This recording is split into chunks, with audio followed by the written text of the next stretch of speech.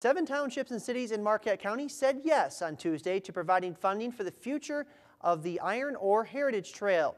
Nearly 3/4 of voters in many of those municipalities approved the measure to renew the .2 mil tax levy that helps the Iron Ore Heritage Recreation Authority build, manage, and maintain the 47-mile trail.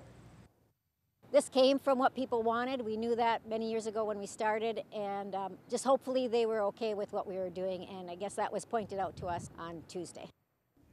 Now that the funding is approved, the authority can keep going on with improvements, and it's already full steam ahead too, with plans for the parallel ORV and bike trail section of the western part of the county moving forward. We just got DNR approval to get through Ishpeming and Negaunee, so we'll have a trailhead at the ice arena in Negaunee. We were out yesterday looking for how to shape the trail to make it passable for all users. It's a side-by-side trail mostly through the city of Ishpeming, but it brings that element into the downtowns for them to spend their money as well. Keeps them safe, separated. Fulcher added that the authority is continually looking for additional grant money to help make the community's investment in the trails even more worthwhile.